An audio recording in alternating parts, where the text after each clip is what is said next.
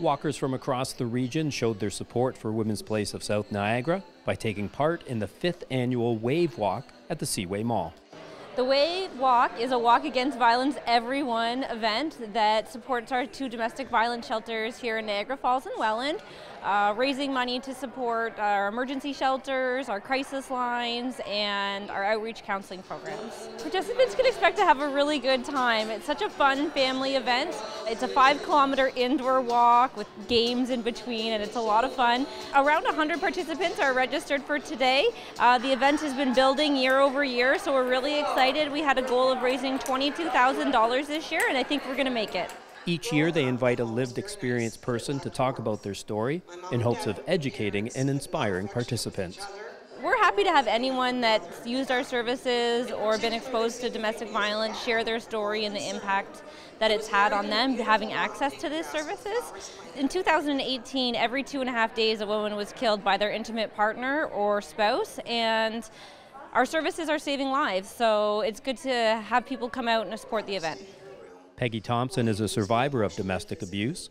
Unfortunately, when Peggy needed help, there wasn't the network of 600 women's shelters that now exist across Canada.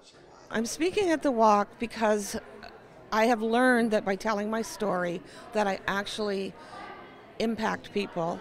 I just want women to know that it's not okay, and you become so brainwashed that you do believe it's okay. So if you hear the story of someone else, it could be worse than what's happened to you, it could be the same, and then you realize, I can get out of here. How does it feel to see all the support here today and everybody walking? It's amazing, it really is amazing, because I still believe it's a taboo subject.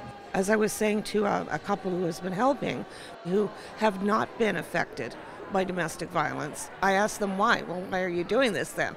The lady said, well, you know, she said, my mother just wasn't the greatest mother, and I know people that this has happened to, so this is what we're doing, and we've raised a lot of money from garage sales and things like that. So there's so many different reasons why people are helping, and the women at Women's Place, the ones who run Women's Place, they are amazing. They're truly amazing. They're not just putting this on. They're truly caring and amazing. The ultimate goal is to raise awareness of domestic violence within the community and of the supports that are available to women and children that are fleeing abuse or exposed to abuse, and also to raise funds to support our operations. Last year we serviced 260 women and children staying within our shelter. That's a lot of people from our community needing support, and 2,988 support calls for people reaching out for shelter or for counseling or to do a safety plan came through on our 24/7 line.